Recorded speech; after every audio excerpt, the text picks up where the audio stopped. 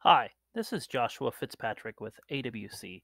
Today I wanted to go over PLC-SIM Advanced version 4.0 from Siemens. Uh, just to open up the software, you go to Start and then PLC-SIM Advanced 4.0. As you can tell, there's the control panel itself, and it has online access. You can go through PLC SIM, or you can have your virtual adapter, which will actually make a Ethernet adapter onto your computer. I keep it normally on PLC SIM. The second thing is that you want to open up a virtual S7 1500. So once you actually drop down this menu, then that's where you can create your instance. So today I'll just put test. So that is going to be the location that it's going to make. And then it will be an S7 1500.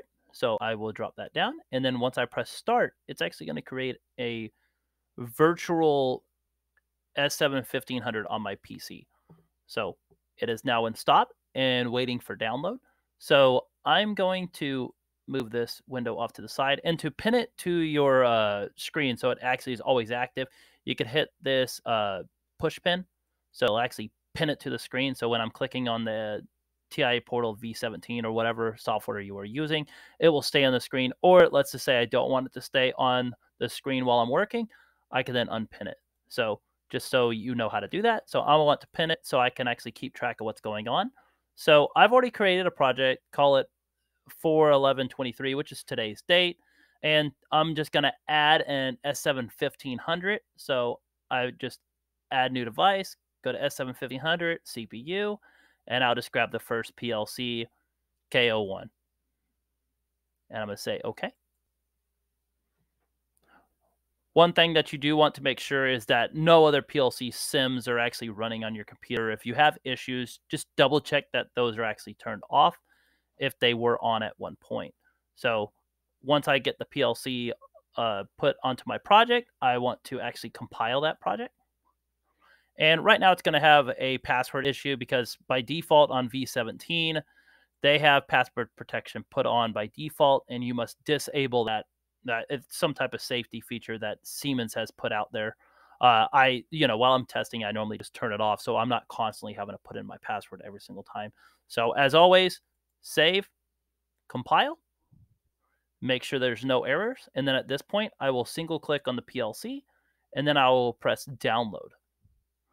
At this point, it's going to ask if it's a trustworthy device. Consider it as a trustworthy device. At this point, it will say, hey, are you ready to download? Say load. It's going to compile it one more time. And then download. And then I'm going to start the PLC. Say finish. And at this point, the PLC will start to go into run. And now it's in run. So at this point, I could just go to OB1. Let's just add a couple inputs and an output. And let's go M0.0, just give it some flag memory, which will turn on M0.1. And then we can download that. Load it. And then I could go online with it. And I can actually see this value actually come on and off, just like it should. Go to a 1. And I'll see that M0.1 came on. And if I look over here, it's in run. So same thing. If it was a real PLC, you would see it stop. I could press stop right here.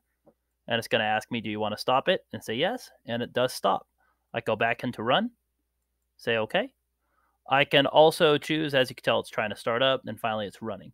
I can also choose to memory reset this PLC. And it's going to say, hey, are you sure you want to delete all this data that's inside this emulated PLC? Yes. Memory reset will only allow if the PLC is in stop. So let's put the PLC in stop and say yes.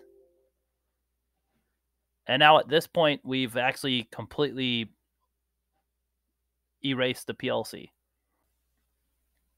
This is how you use PLC-SIM Advanced. Thanks for watching.